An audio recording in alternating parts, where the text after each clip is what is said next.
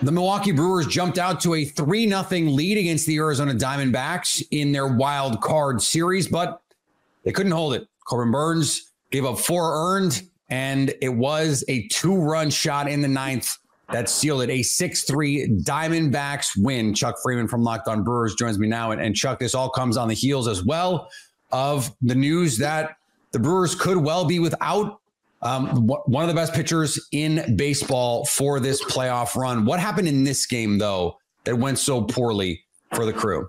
Well, early on, Peter, things were cruising along. They're up 3-0, and you're thinking, this is going to be the Brewers' day. Tyrone Taylor hits a 2-run blast on a 0-2 pitch, and things are looking marvelous. Corbin Burnes had no problems in the first 2 innings, and then came the 3rd inning, and that game turned around in 2 pitches. He gave up back-to-back home runs.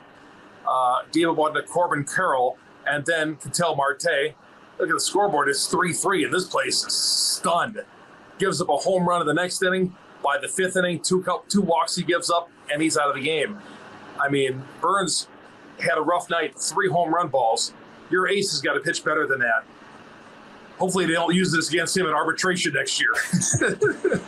So I mentioned the Brandon Woodruff news that he was going to miss this wild card series potentially longer. The Brewers are going to have to get it in gear if they want to be playing much longer in this postseason. How much do you think that added to the pressure of a game like this, a series like this? Well, here's what I think. The fact that the Diamondbacks didn't use their number 1 starter tonight, and they're coming back.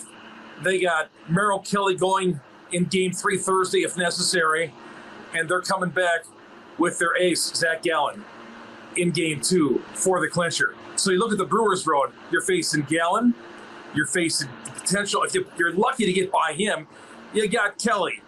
Plus, you use Devin Williams for 31 pitches out here tonight in a relief role when your team was losing. 31 pitches. You used a lot of relievers tonight. I mean, Arizona used 7 pitchers, but I mean, some weird decisions, I would say, made tonight. Even Peter Jesse Winker being added to the 26-man roster and then pitch hitting in the 8th inning. Baffling. Now, he may have an oblique injury. If you saw him walking back to the dugout afterwards, walking back, holding his side, Craig Counsell after the game said they'll know more tomorrow about that when they talk to the media. But just a disappointing. Again, started off, this crowd was fired up, as you know how it can be here at AmFam Field. Sure. And by the 3rd inning, stunned when Burnes gives up the back-to-back jacks. This is supposed to be a team that was theoretically built for the postseason because they had those 2 pitchers at the top. What is the plan now for this Brewers team in Game 2? How can they get it righted? Well, Freddie Peralta is going to come back and pitch in Game 2. He was supposed to come and pitch Thursday. They're going to move him up a day on rest, and they're going to have him pitch. So, and then if they're able to win Wednesday against Zach Gallen, they'll piece something together for Thursday. Who knows?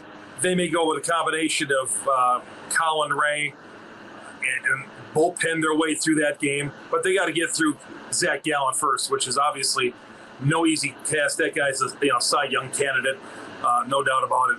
But yeah, the Woodruff injury throws a wrench into things.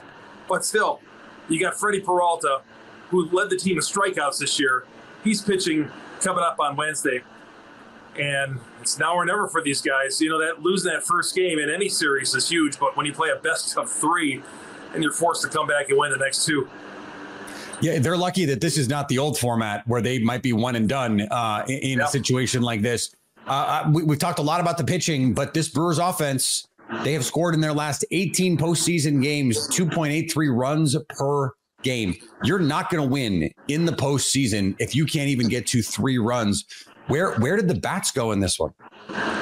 Trust me, Peter, I've been to all those games and I've seen them all. So, yes, whether it was in 2018 out in Los Angeles, here against the Dodgers and the NLCS here, 2019 wild card, you name it. Yeah, I feel like this offense usually hits the skids in the postseason. Now, they have their issues during the regular season as well, but that's the biggest fear because they're so reliant on pitching. They're so pitching top heavy. And not having Woodruff, yeah, that's a big chip to miss. but the offense has got to. Today, the offense was terrific after 2 innings. You're thinking, Peter, I'm thinking this is a double-digit runs game. Yeah, let's do it. And then they come back, and the bullpen just kind of shut them down.